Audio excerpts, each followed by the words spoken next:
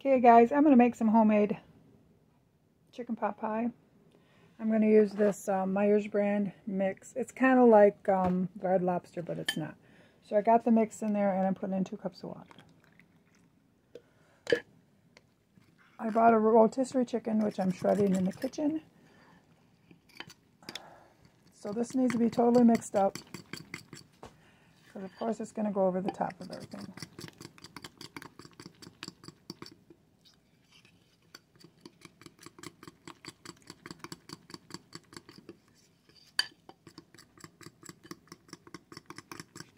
I've got a can of cream of chicken, got some chicken broth, and of course I told you I bought this.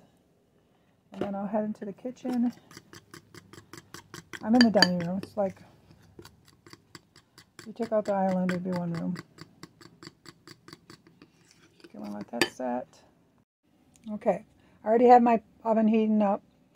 You put a stick of butter in the bottom. They say melt it. I'm not going to. I'm going to shred the rest of my chicken, and I'm going to put that in here, and then I'll do the next step. I got all the chicken in there. I guess some people would use 2 rotisserie chickens. I used 1. I think that's plenty. $6.99. I'm going to put on some vegetables. I cut up some potatoes and carrots, and I'm going to put in a can of peas. And right there's my mess with cats. I got 2 cans of chicken broth and a can of cream of mushroom soup I'm going to mix together. I've already got the milk with biscuit mix for the top. This holds like 3 cups, so I got 2 in here. Okay, I used a regular can of Myers sweet peas. And right here I did all my potatoes and carrots in my handy dandy machine right here. And it says, you know you want to mix it, just don't mix it up. You're not supposed to mix any of this. You're supposed to just pour it in and cook. So we're going to see how this turns out. This is my first time doing it like this. I've made pot pies before, but not like this. So not with the biscuit mix. I've done it with fresh vegetables before, but I'm trying to get them all in here. So there's the carrots. I'm not mixing it. I'm just layering the stuff so it's layered evenly.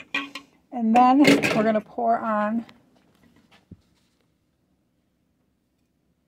the biscuit mix, which I got right here. So let me just set my fork aside for a minute. And still, you can't mix it. Don't mix it up. This is kind of an awkward container I'm holding on to here. But we're going to pour it all over. And then I'm going to get a spatula thing and fix it. Okay, I took my chicken broth, 2 cups of chicken broth, and my can of cream of chicken soup, and I whisked it together. My oven is at 350, and we're supposed to cook this for 45 minutes. And still, do not stir, just evenly put this in so it can cook. Just do it all over, and do not stir. Everybody wants to stir, but you're not supposed to with this recipe.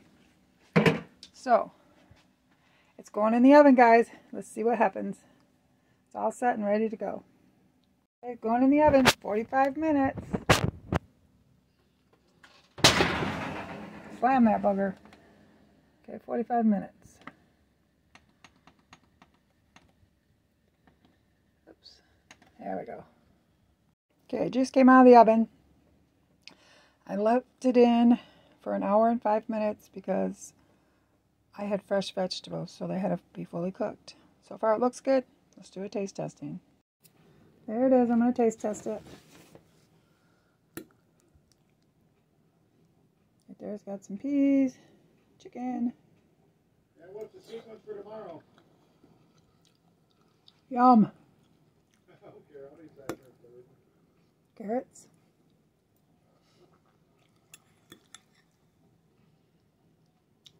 It's really good. The chicken, everything just tastes really good.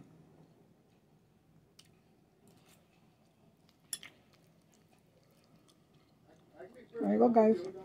Delicious. Homemade chicken pot pie. Okay. You pray for me, I pray for you, pray for the world. Bye, guys.